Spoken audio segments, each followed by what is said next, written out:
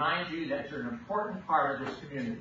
These men and women still gave up parts of their lives, time in their lives, to serve their country. Ken Bubonics, the Army. He served from 1965 to 1967 as a radio teletype operator.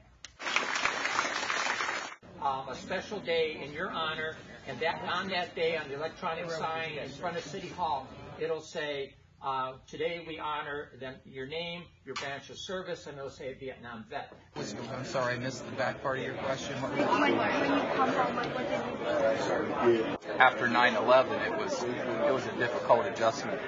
My 2-month-old when I left, he was 14 or 16 months old when I got home, and he wouldn't let me hold him or anything because I was a stranger. So that was difficult.